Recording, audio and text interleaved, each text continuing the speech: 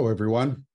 I'm Jim Garrison, and I want to welcome you to this session of Humanity Rising as we look at the geostrategic realities of the escalating US-Chinese conflict.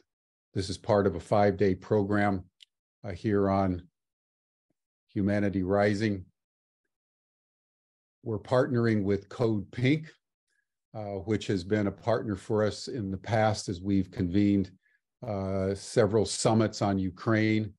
CODEPINK is one of the most extraordinary and dynamic peace organizations in the United States and around the world. So we're very privileged and honored to be co-sponsoring this summit on why China is not our enemy and why there is no necessity of going to war with China. Yesterday, we talked about China in a general sense, and there was a link put in the chat of a documentary done by an investment banker, Robert Kuhn, who was fascinated by China and went over there to look at China's campaign to eliminate poverty. 30, 40 years ago, most of the Chinese population were under the poverty line. And now today, in 2023, almost no Chinese are in abject poverty. It's one of the most extraordinary achievements in modern times. And it was done in a very profoundly innovative way, using very experimental forms, reinforced at both the national, regional, and local, and I would say neighborhood levels across the length and breadth of China. I watched the documentary last night, and I must say the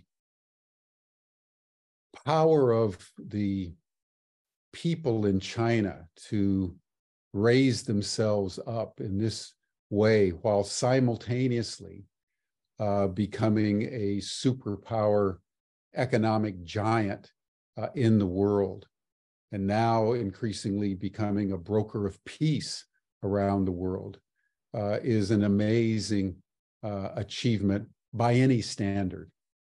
So this week, we're really going to delve into some of the realities of China, knowing that the propaganda in the mass media is depicting China in a very crude, caricaturic way.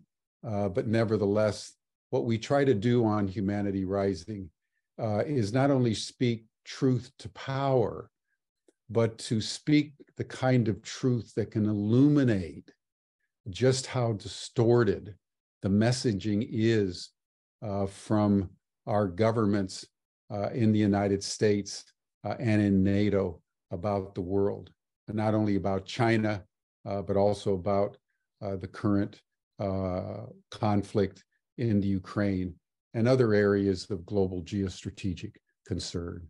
So it's my pleasure now to introduce Jodie Evans, who's the co-founder of CODEPINK. Jodie, thank you so much for all that you've done, and I turn the program over to you.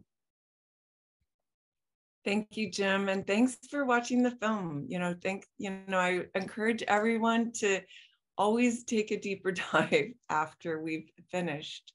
So welcome back to This Week on China's Not Our Enemy, and this day is actually, we're called Taking a Deeper Dive into China, but remembering that this is, a vast subject.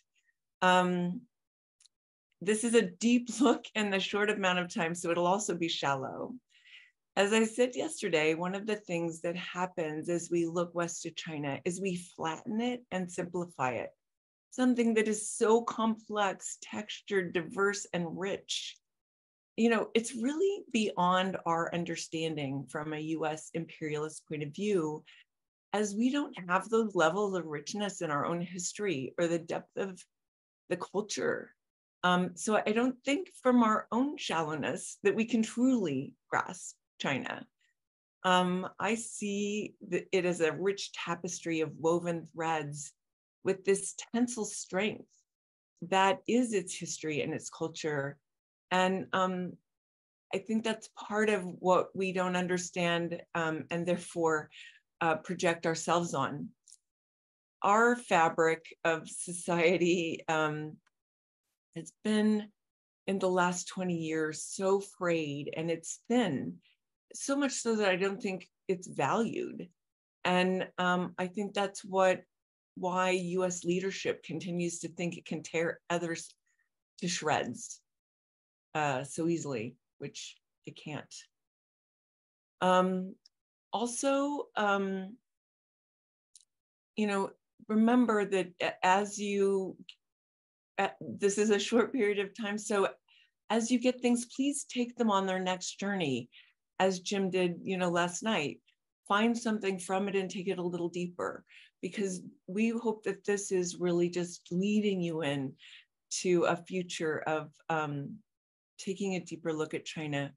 The history of China is fascinating and something, we weren't taught in American in our history classes here in the US.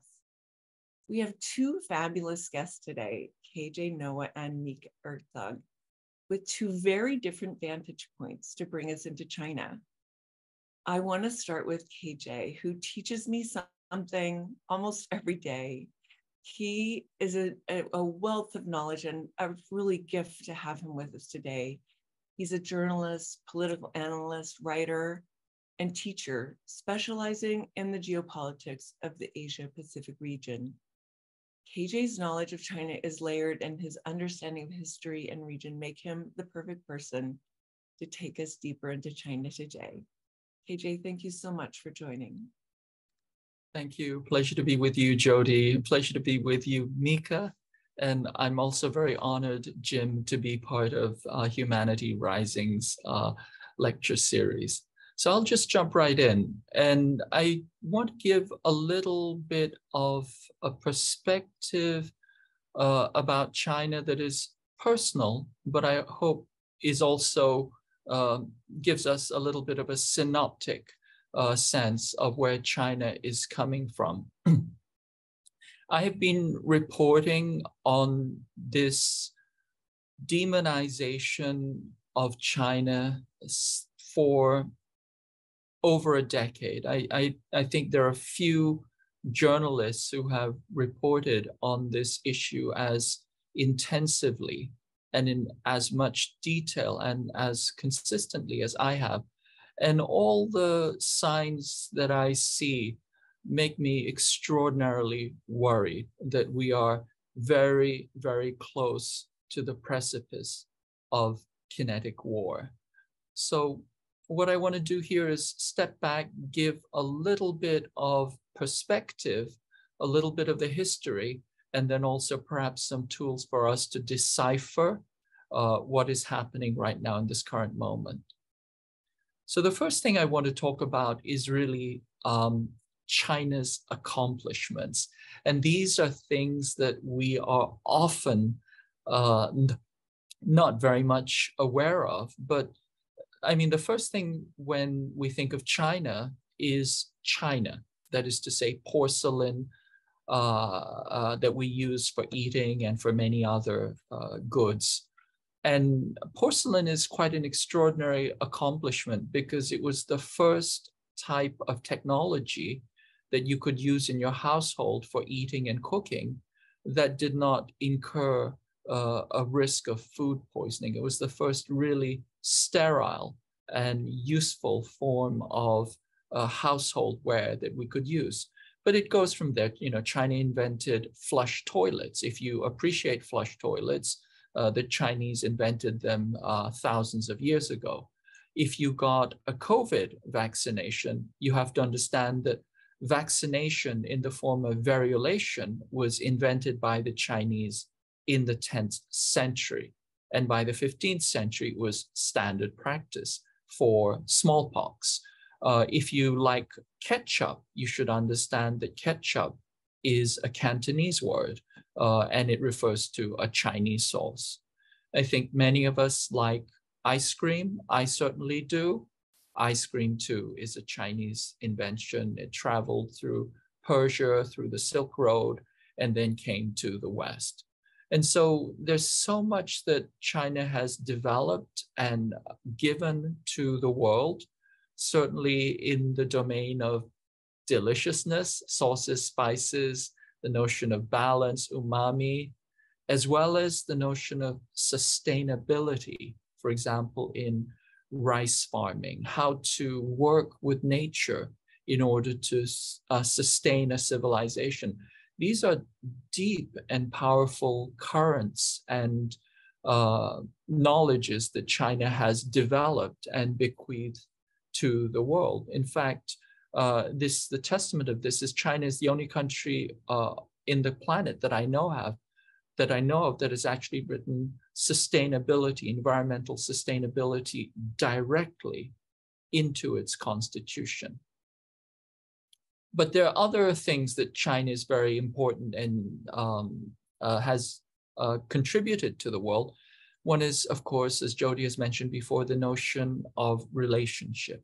This comes out of the Confucian tradition, but it's the understanding that relationship is primary, that it is, in a sense, it's sacred. You know, that if you ask the Chinese to point to a god, they will point to relationship, that there is something sacred about the relationships that connect us and bind us. They've also developed an extraordinary culture of tolerance, inclusion, and diversity. This comes out of the great Chinese philosophical tradition of Mohism. But it speaks to, for example, the fact that the earliest Jewish traders settled in China probably around the 8th, 9th, perhaps the 10th century. And China is known as the only place on the planet where the Jewish people as a diaspora did not suffer anti-Semitic oppression. In fact, when the Jewish merchants arrived in China, they were received by the emperor. And the emperor said to them, welcome to China. Make sure you revere your ancestors and maintain their tradition and their rights. In other words, you have the Confucian emperor of China telling the Jewish merchants to make sure that they remain Jewish. We see the same tolerance of Islam. The oldest masjid, the oldest mosques in the world are to be found in China. And they have existed continuously with Islam, so much so that when the first Western explorers arrived in the Chinese court, they marveled and they criticized all these Saracens that they saw in high office in the imperial court. For them, it was inconceivable because the West, was waging centuries of war against Islam. And here was a secular state that had this extraordinary ecumenical, multi-religious tolerance of all religions, and that allowed everybody of every creed and faith and color to rise to the highest levels of official power.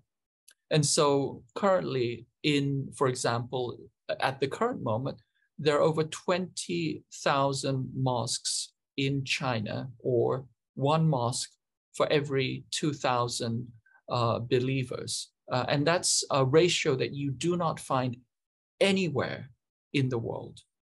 And of course, those of us who are more into the religion itself should understand that there are actually 4 indigenous schools of Sufism that are Chinese. That is, there is an indigenous Chinese Sufi tradition which could never arise if there was any formal oppression of Islam. And so somebody just mentioned in the comments that about the Uyghurs. And let me put this down, very firmly.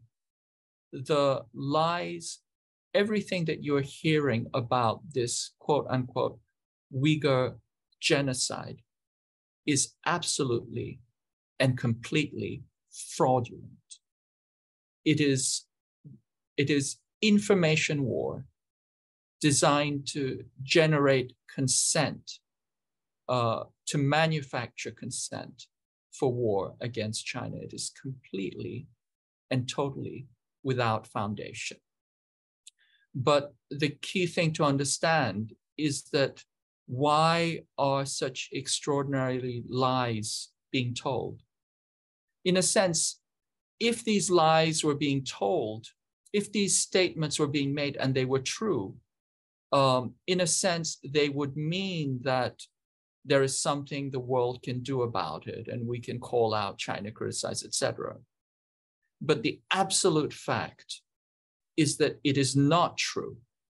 And that is something which is even more worrisome, because when you have that level of extraordinary propaganda and fraudulence, this is the direct precursor to war.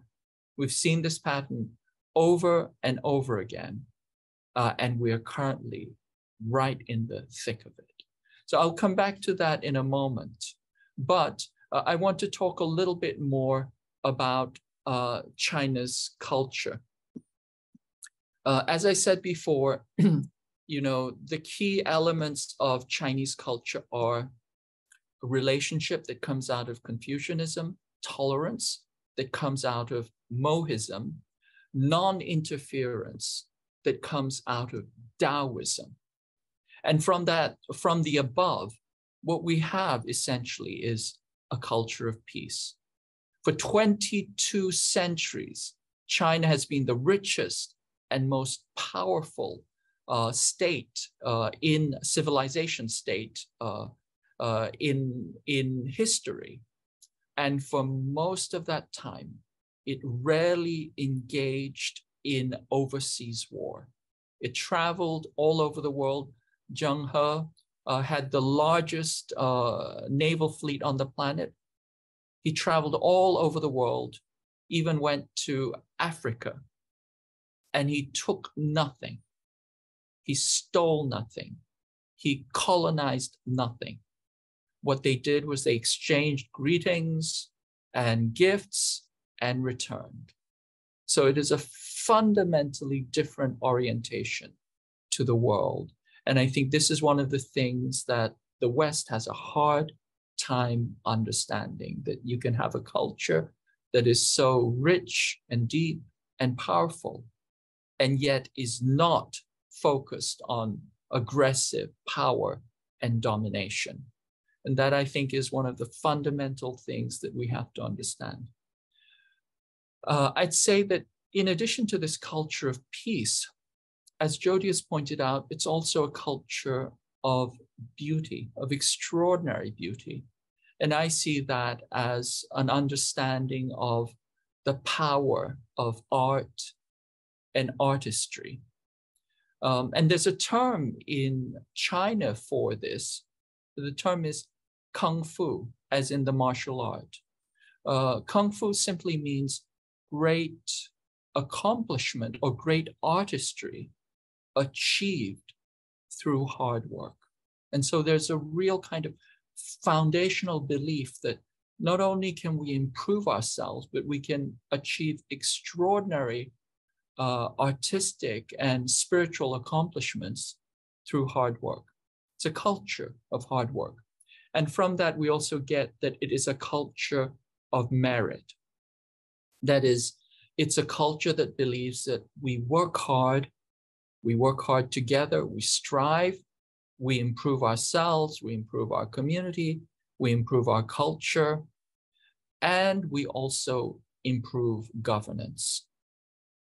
When the first Western missionaries came to China, the Jesuits, they were astonished that they had this culture where, once again, people rose to high office, not based on their family bloodline, which is what the European system was. It was aristocratic, but that it was built on one's capacity, one's intelligence, and in particular, the capacity to pass a universal civil service exam.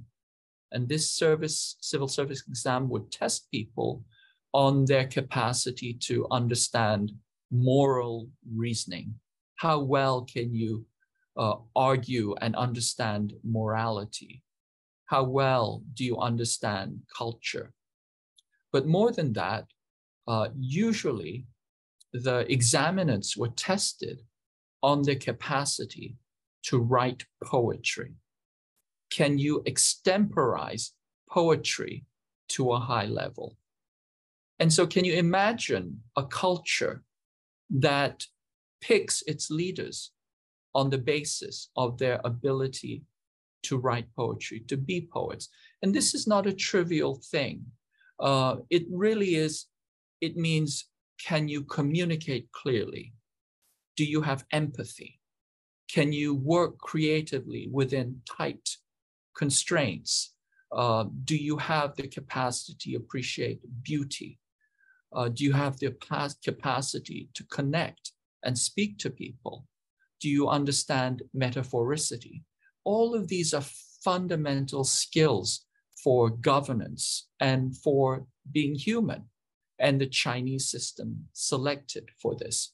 Can you imagine if our electoral system, tested our leaders for their capacity to write poetry? I can tell you I think there are a lot of politicians who would not pass that test. But anyway, the Jesuits noticed this, and then they imported these ideas into the West. And these ideas became some of the foundational ideas of the Western Enlightenment. That is, that we do away with bloodline aristocracy, and that we really create a polity that is not only responsive to the people, but raises the best people to the top. And you can see that currently in the Chinese government. The leadership is extraordinary, and it is also the most popular leadership on the planet. Longitudinal studies show that China is somewhere between 90 to 90-something% support of the people. And these are long-term studies done by the West. So you know that they're doing something right, not simply in the fact that they've banished poverty and created an extraordinary development, but that they have extraordinary support and popularity among the people in general. But I do want to pivot to this other issue, which is, given all of that, and given all our capacity to cooperate and to benefit from cooperation with China, why is the media so negative about China right now, day in and day out? It's so extraordinarily negative and demonizing. And my point here is not simply to refute the lies about China, but to explain why they're being told. Essentially, the China bad messaging takes the form of two key tropes, and they're designed to trigger two key emotions. One of the emotions that it's trying to trigger is fear. So China is threatening US democracy, it's threatening global democracy, it's threatening the economy, global health, global environment, it's threatening our jobs, supply chains, it's threatening countries, Philippines, the South China Sea, it is threatening our security, it is threatening freedom of navigation, is threatening with bases. It's building bases. It actually only has one base, but it's building bases all over the planet. It's threatening by supporting Russia. It's enslaving and debt trapping Africa. So the message here is you have to be afraid. And then the other message that you will also hear is China is doing terrible and unspeakable things to the Uyghurs, the Tibetans, Hong Kong, its own people, workers around the world, women, LGBTQI people, name it.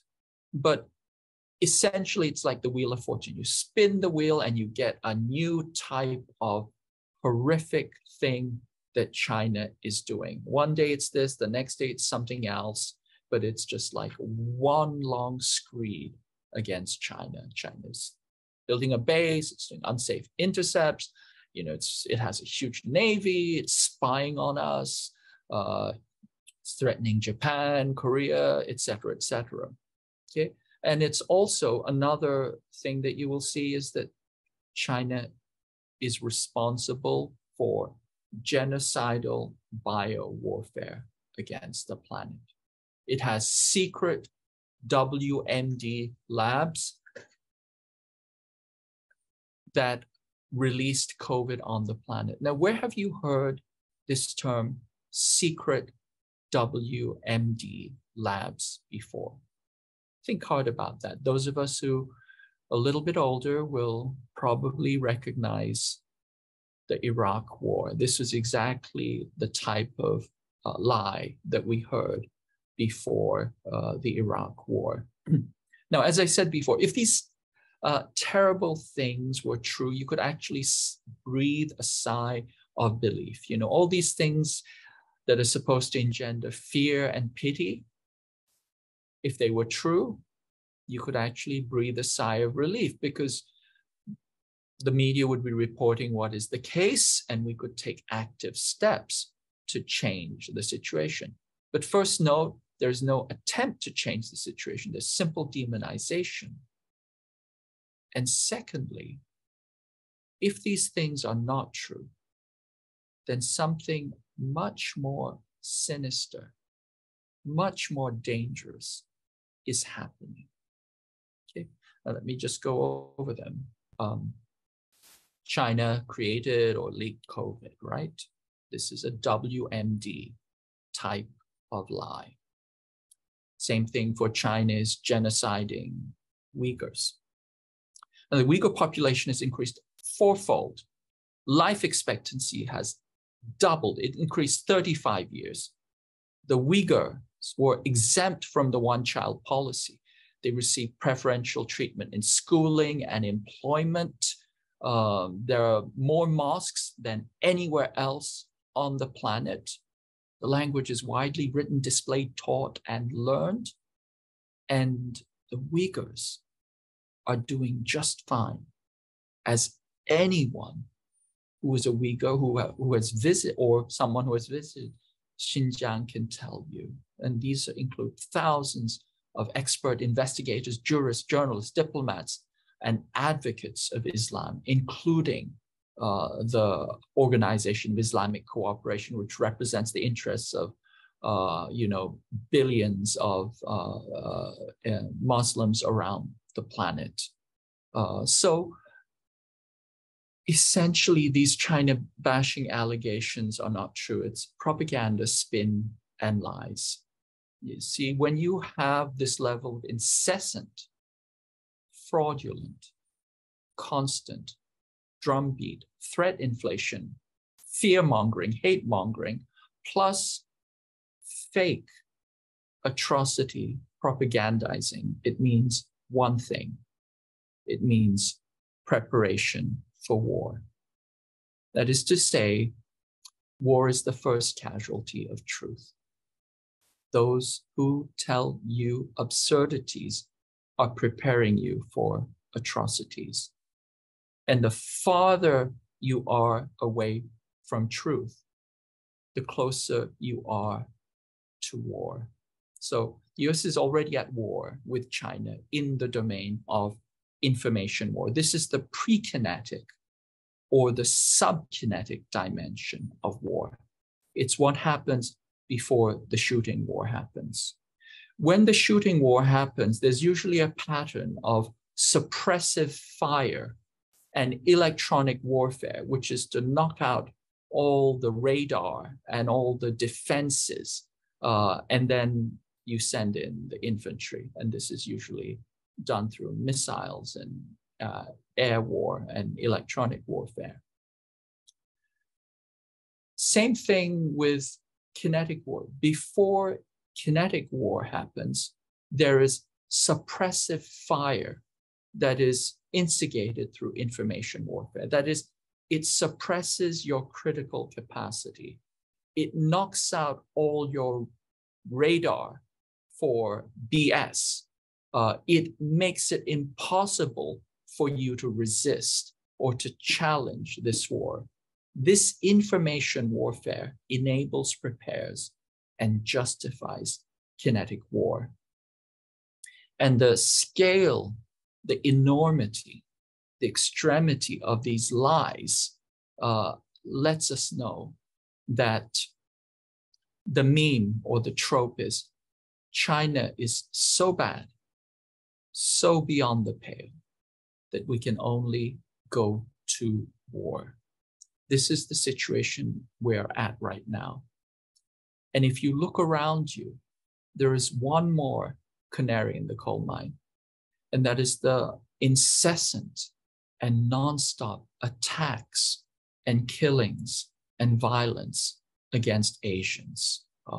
Every single day you hear of a new Asian, often non-Chinese, often Koreans or other East Asians, who are beaten, assaulted, killed, because this hate mongering has gotten to such a crescendo that when you have that kind of wholesale policy hate mongering, it will trickle down into retail violence. If you prepare to go to war over there against them, it will also result in attacks against Asians over here. Your neighbors, your friends, perhaps even your family are at risk.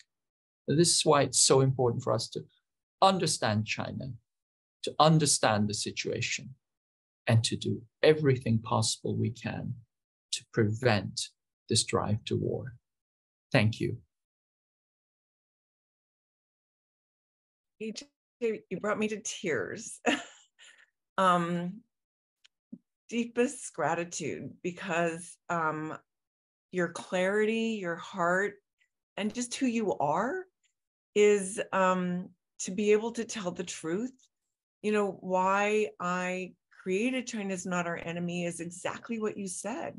Is I went, oh my God, this is exactly what took us to war in Iraq. They're taking us to war. And that, you know, that's 3.5 years ago now. But it's because I could see the pattern that I was so familiar with that the US uses to take us to war. But you're so right about how people get owned by the information and they can't see past it because they've been manipulated into fright. Code Pink, why did we, Bush was frightening the American people into war with the color-coded alerts, orange, red, and yellow, and we called Code Pink for peace. So it's like, how do you disrupt that very powerful weapon that has been used against the hearts and minds of the people of the country that will then be bombing? And you've nailed it. And also you've just exposed China so beautifully in such a delicious way for people to feel. Do you have time to stay on and we can hear from Mika, and maybe I'm sure there's going to be questions. So just deep gratitude. Well, I'm excited to bring on my dear friend and co-author of the book we're working on, China is Not Our Enemy. Mika is an educator and researcher. She's part of Pan-Africanism Today Secretariat.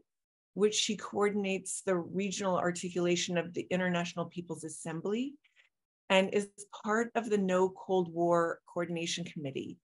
It's a peace platform started at the same time as China's Not Our Enemy, but is global, promoting multilateralism and maximum global cooperation.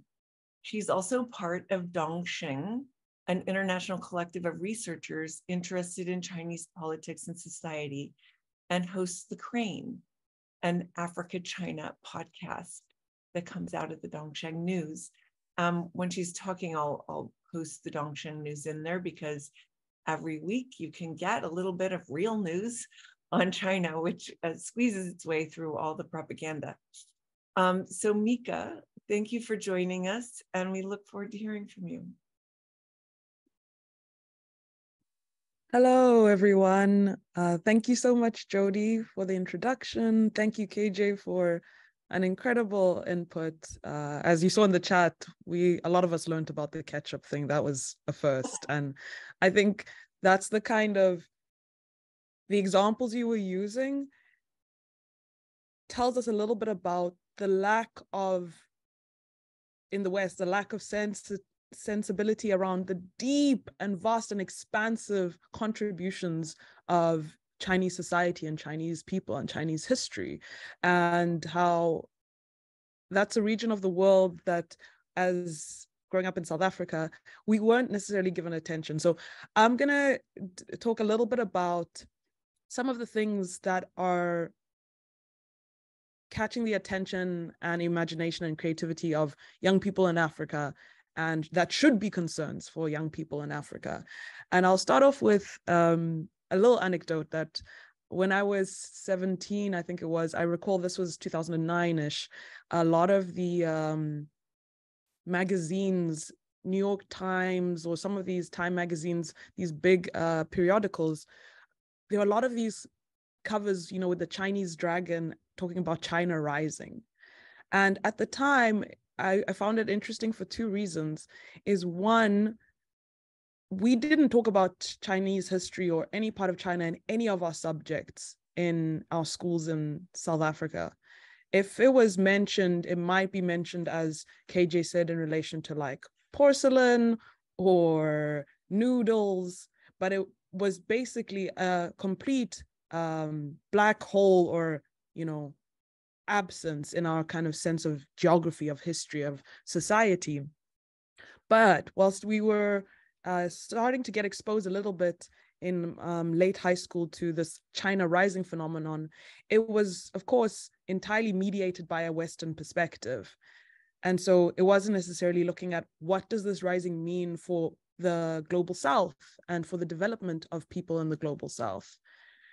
And of course, from an African perspective, it's an incredible feat to think that a continent of over 1 billion people, similarly, you know, large in scale as China is, although the continent is physically bigger, but in terms of the population, over 1 billion people, China, when it triumphed and gained independence in 1949, by 1950, it was still amongst the 10 poorest countries in the world.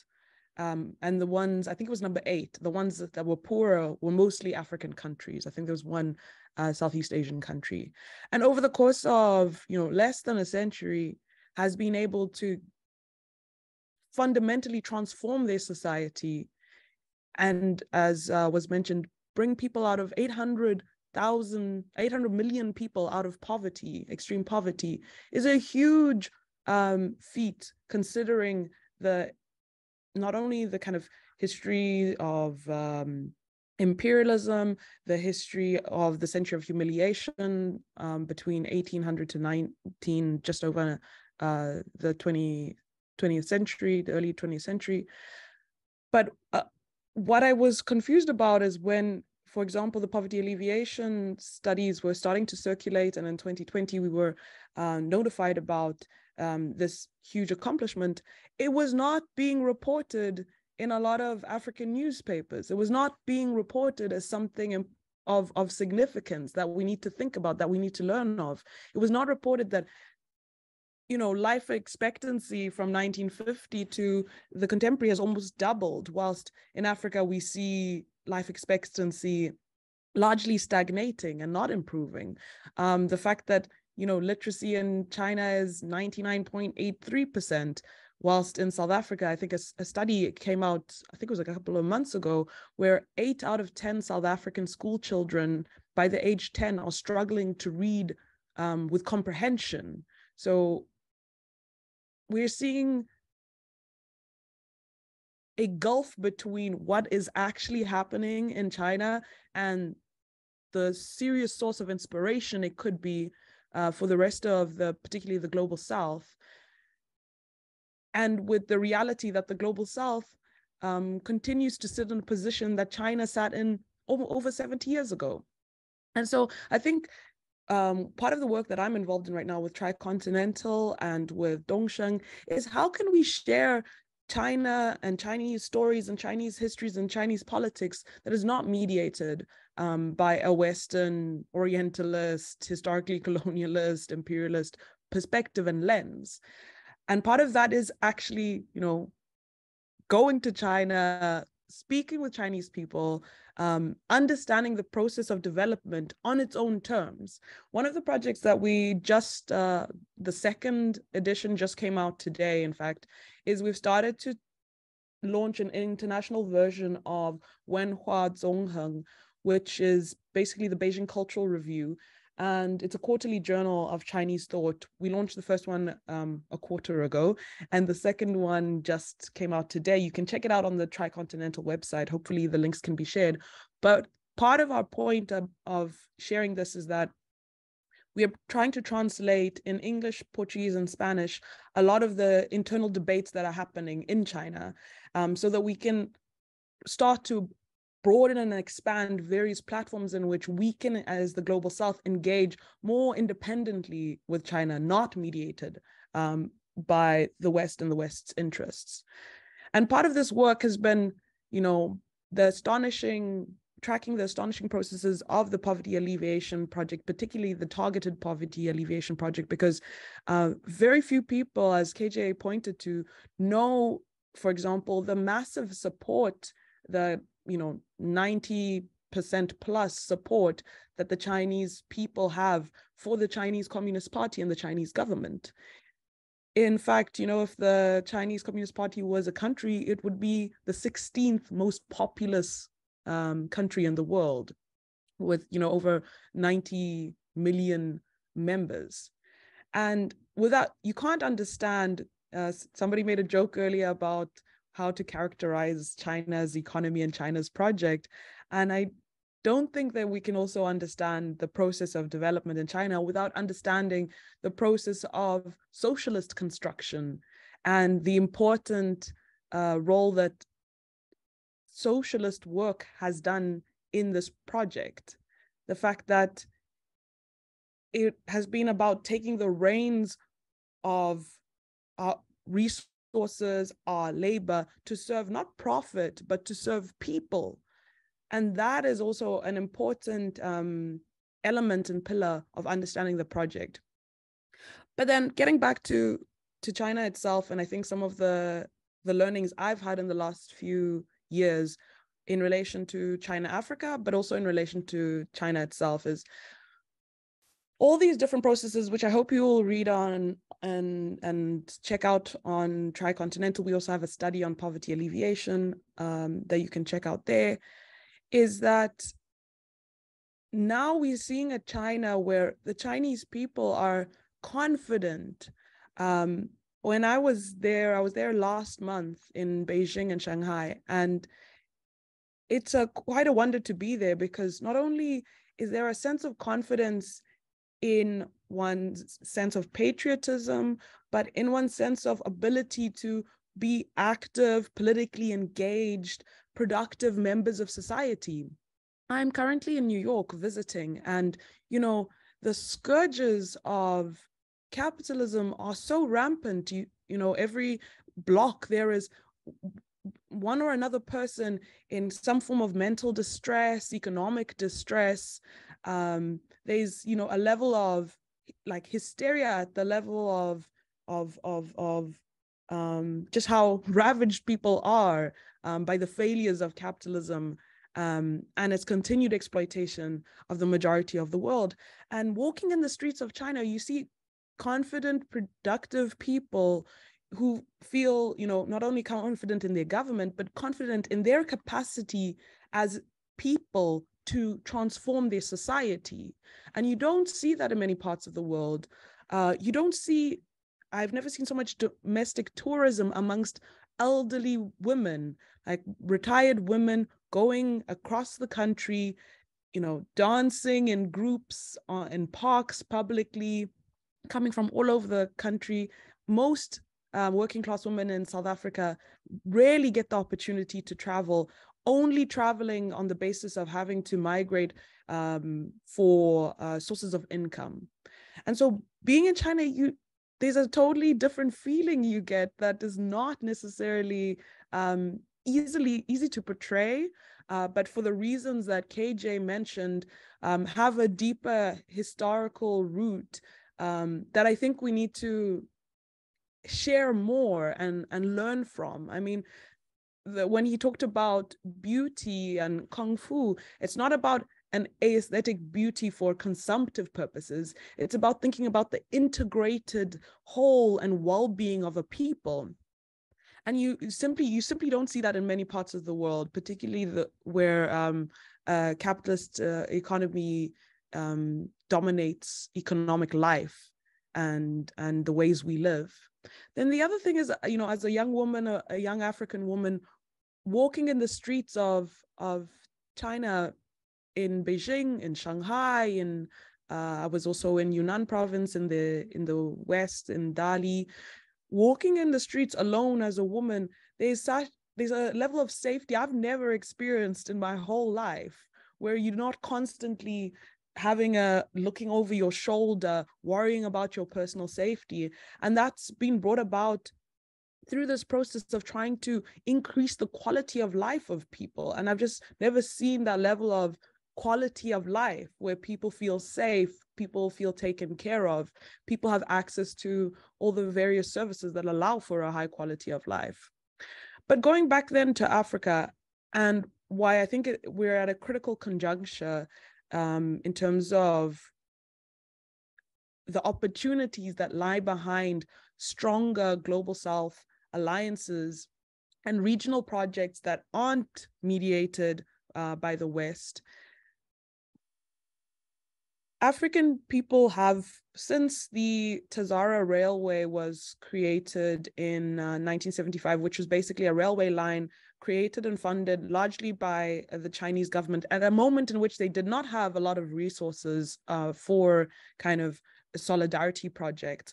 But this railway line was created between Zambia and Tanzania in order to allow for a form of transportation of resources, of their mining outputs that didn't go through then Rhodesia, which was the colonial Zimbabwe, as well as going through apartheid South Africa. And so we do have a longer history. We can even go back to Zheng He, as KJ mentioned, who came to Africa but did not aim to colonize, did not aim to exploit and violate African people, but simply traded and learned from what was happening in the Horn of Africa.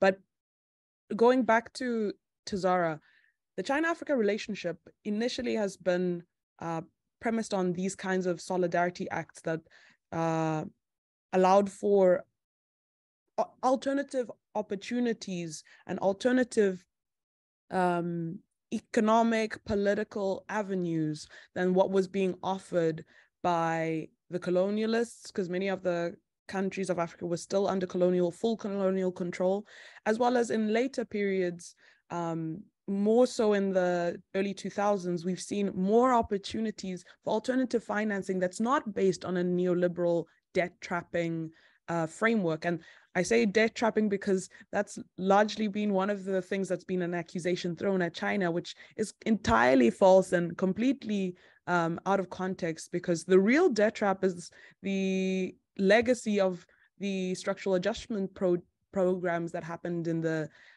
late 80s, early 90s, where the monopoly over the financial systems, the global financial systems, by the West, by Europe, by the US, made it so that a lot of African countries who were just emerging out of colonialism were trying to restructure their economies to serve their people, weren't able to break out of the global structure and the global economic framework. And they only could then get certain capital investment to build infrastructural projects that would aim to serve the people by getting like predatory loans that had conditionalities, that had high interest rates, that essentially would reinvigorate and serve Western economies and largely benefit Western economies. And so by the 2000s, we see China playing a more prominent role in giving alternative funding streams that actually have seen concrete things come up. We've seen railway lines between Mali and Guinea, between Sudan and Senegal. We've seen huge energy infrastructural projects, like in Nigeria, there's a big hydropower project, and in Ghana, there's a big dam project. And we've seen huge amounts of investment that have basically allowed for African governments to have choices, which is a historical denial based on the needs of colonialism, to have a monopoly over the control of resources and therefore the control of economies and how economies develop. And two, that we have seen material improvements in the lives of millions of African people. I mean, China has, I think, a third of Africa, or has built a third of Africa's power grid and infrastructure, financed and constructed by Chinese state-owned companies. And this is a continent where more than a third of Africans don't have access to electricity. And so one is that there has been, and I'll try to wrap up, one is that if we want to take China for what it is, we also have to take our collaborations and our engagements not mediated by Western sources and Western frameworks of what diplomacy looks like, what collaboration looks like, what solidarity looks like. But two, that if you look at it at a qualitative level, you can clearly see a totally different logic behind China-Africa engagement and, let's say, US-Africa engagement. What we see with China-Africa engagement, it's based on consensus building, based on shared experiences. It's patient, it's long-term, there's non-interference, non-conditionality, which is opposite to all the things around the propaganda about trapping us into debt, colonizing us, stealing our land. All of those are false things that come largely from Western media houses. And contrasting this to the US framework or the Western framework, which is coercive, it is always very much single interest based. And I mean, you can see this exhibited in the towards a new strategy in sub-Saharan Africa, which was the US government's foreign policy for Africa that was launched last year in August, where even though the Antony Blinken was saying, you can make your choices, we just want to be a good partner, ultimately, if you read the document, it's all framed in coercive, single interest-based approaches that don't center African people's needs, but center the US's hegemonic needs in relation to Africa, rather than seeing Africans and Africa as its own autonomous project that has and should pursue sovereign development. So I'm just going to end with a small anecdote around that is when Kamala Harris was visiting Tanzania, she visited a memorial for the 1998 bombing of the US embassy, which was a tragedy, and 200 lives were lost. But that bombing was as a result of the US's quote unquote war on terror, and all the foreign policy based on Islamophobia and violent repression of people of Middle Eastern descent, versus when the Chinese government visited that region, they went to a memorial of the Tanzania-Zambia railway line, and they laid a wreath for all the workers who had lost their lives during the process of trying to produce a sovereign development project for that region. And so I share that anecdote. I don't know if it makes all the sense in the world, but it's to say that there are two very different worldviews that are up for grabs right now. And it's in the interest of the global South, particularly the African continent, to further and advance one that has had material success and results, as we've seen in China, as well as that, I think, respects fundamentally the principles of life and dignity and sovereignty, which I think a partnership between China and Africa is the clearest evidence of that. Oh, wow. Thank you so much. Mika, you brought us in with, breaking open the ways that people in the West look at things, to be able to see from another place and the stories that we've been told, but to be able to feel China also from your experience and taking us deeper. Thank you so much. I'm so excited to be writing this book with you.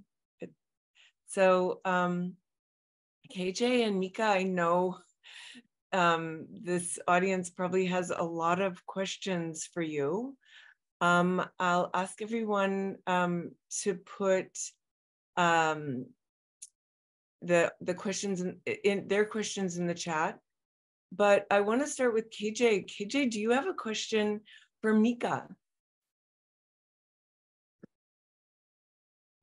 Thank you so much, Mika. And I loved your presentation, and I loved how you are able to speak the truth from the ground as you have seen it and experienced it. And I think that's so important for us to debunk these lies that, quote unquote, China is debt trapping Africa. I do want to point out, and I think this is a really important thing for people to understand, is that in the post-World War II period, as the world was supposed to decolonize, of these decolonized countries, probably only 5 or 6 have actually been able to reach a developed status. And most of them have reached this developed status because they were receiving preferential treatment from the United States or from the West. That is to say, they were trotted forth as success stories for capitalism. I'm talking about South Korea. I'm talking about Taiwan province. I'm talking about Hong Kong, Singapore, etc. And Hong Kong, Singapore are sui generis. They are city-states. They're, cases unto themselves. The other countries that have developed are really like banking havens and a few petro-states that never really achieved real sovereign status. So for countries to actually start to be able to develop and to enter this kind of sovereign developed status without being subordinated to this global Western capitalist system is extraordinary. And China kind of paved the way. And I believe, honestly, that as it paves the way, that it is paving the way for the rest of the global South to follow and to do the same thing. And I just wondered what you thought about that, Mika.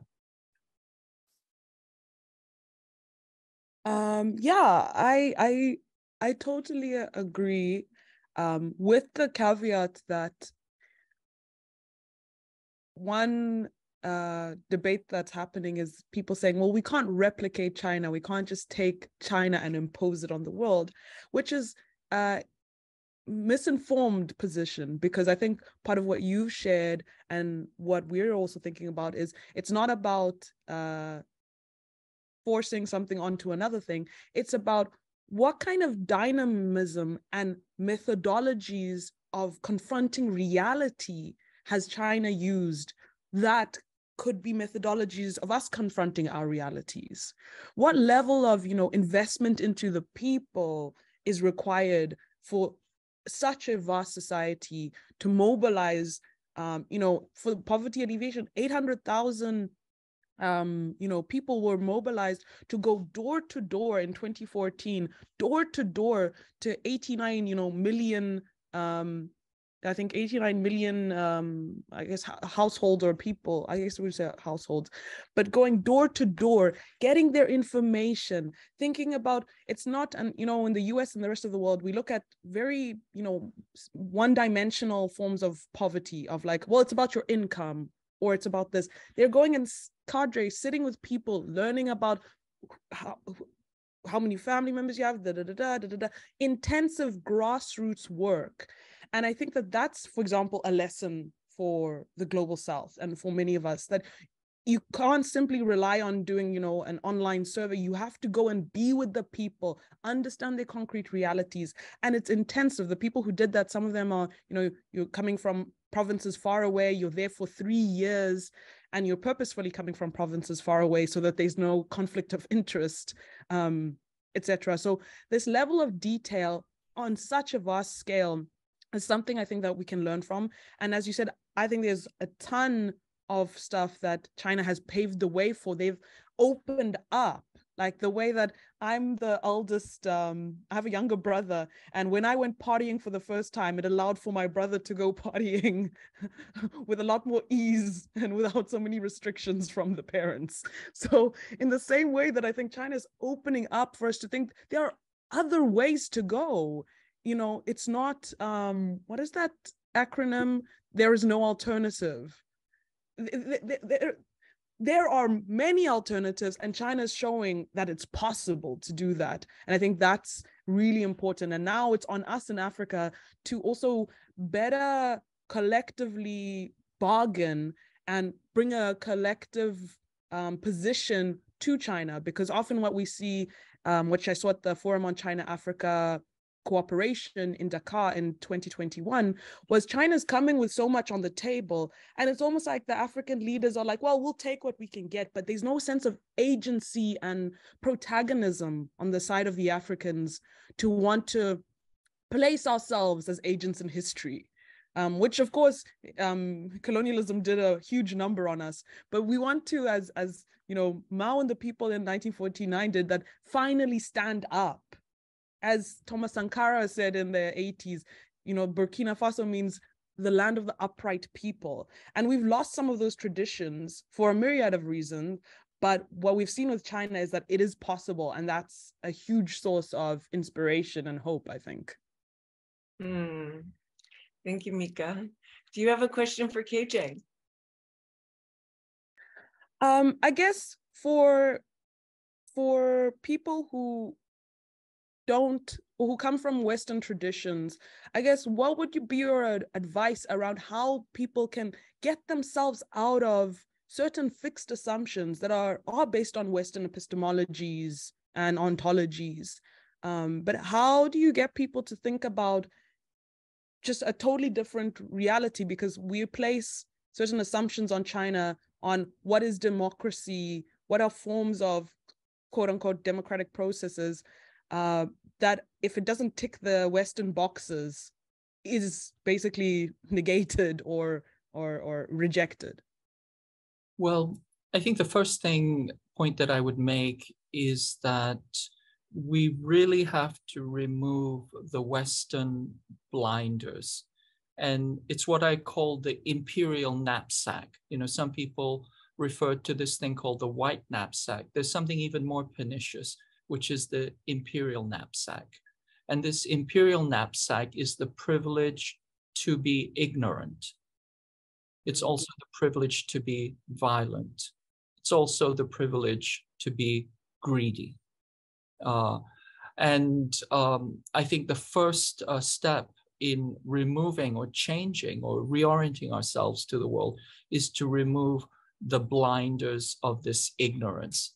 And so when you hear anything about China, I always emphasize with people that you have to take it with a grain of salt. If you heard it in the mainstream media, if it's received knowledge about China, it is probably wrong. And as I pointed out in this current moment, it is propaganda designed to manufacture consent for war. But, you know, it's just, for example, let's think about what you said about poverty alleviation. You know, 89,000 cadres going into the communities, finding out what the community needs. It's not simply doing surveys or, you know, doing research. Those cadres lived with the poor. Can you imagine? I mean, I live in San Francisco, which is a horrible homeless problem. Can you imagine if we told our politicians, our government bureau officials that they had to live with the poor for 3 years in order to figure out together how to get out of poverty? We would have a completely different structure. We would end homelessness just as China ended poverty or extreme poverty. Same thing with drug abuse. Now, you know, drug abuse is a huge problem in the United States and among very poor and oppressed communities. But let me ask you, which country had the largest drug problem on the planet in the 20th century? That country was China. And it had that huge drug problem because the West, especially, you know, the fabulously wealthy East Coast philanthropists and the fabulously prestigious American universities, I'm talking about Princeton, Columbia, Harvard, all of these schools, they became wealthy by drug trafficking opium into China. Hong Kong was the staging ground for this drug trafficking, which is why they're so upset that it was taken away from them. But the Eastern wealth came from drug trafficking into China, and scholars have referred to it as probably the worst, one of the worst crimes in human history, one of the worst sustained crimes against humanity in human history. In 1949, the Chinese Revolution happened, and China not only had a broken, impoverished state, but it had a massive drug problem. Somewhere between 1/10 to 1/3 of all adults were addicted to opium. How did China deal with that? They didn't deal it with, you know, the kind of milquetoast measures that you would see in the United States. They did it by land reform. They gave everybody who was dispossessed the means to start to create their own livelihoods. And then there was education and support and community building. But that goes to the heart of the problem, which is the understanding that drug addiction doesn't come out of nowhere. Of course, it comes because there are those who seek to profit from it. There are those who seek to use it as a way to vitiate and destroy communities and countries. But that there is also an antidote in that if we build community, if we give people resources, if we give them land, if we give them houses, this can be overcome. Can you imagine if we took every person who had a drug problem in the United States and gave them the real resources that they need? I think we would see a fundamental difference. So these are the things that I think that we can learn. So I think that we have to approach China with extraordinary humility and be willing to learn and to understand that, you know, there are profound things that we can learn from China, and that there are profound ways that we can cooperate and lift ourselves up together rather than this demonization. You made me cry again, KJ, because I wasn't actually imagining, you know, like you, I was just in San Francisco and my heart was breaking, and the same last night in Portland. And when I was in China, I said, I you know, I live in the city with the most homeless in the whole United States, and help me find a place here where I can see what it looks like. And they said, it's not that people don't fall through the fabrics of society. It's that it won't be longer than a day or two before someone picks them up and takes them or gives them what they need. And you've articulated that so well. And Shannon put in the chat, you know, the war on drugs has killed so many people. These wars that, as you said, we perpetrate on each other. So I know that everyone's minds and hearts are so full. You both have given so much today that I feel like we should be just in deep gratitude for all that you've shared, where you've taken us. And, you know, these mornings are about giving everyone listening the capacity to be a tuning fork for peace, because they've been, you know, taken out of tune by that propaganda that you've talked about, by being manipulated, their hearts and minds. And so thank you for taking the tarnish off, so the real true humanity and heart can feel again and think again and witness again and be in, you know, in humility again, which is, I think, you know, what's beautiful about being able to serve the poor. And something that she did that I don't think any American understands is that he came from that place you just described, of living in a village and understanding. And, you know, why was the first thing he did was to, you know, make sure he could take everyone out of poverty. Think about that as a leader.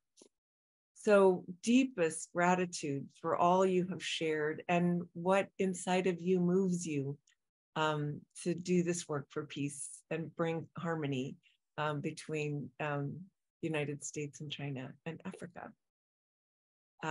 We'll see you all again tomorrow when we talk further about this piece of propaganda that we witnessed the you know, the beauty.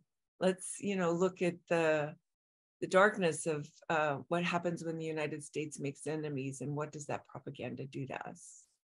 So until tomorrow, thank you. Onward to peace. As we launch this at CODEPINK, we're launching a summer of peace, because when I was in Washington, you got buzzsawed if you talk about peace. So it's going to take all of us to raise peace up again, so it can't be demonized in the halls of Congress. Thank you. Thank you, KJ. Thank you, Mika. You're awesome humans.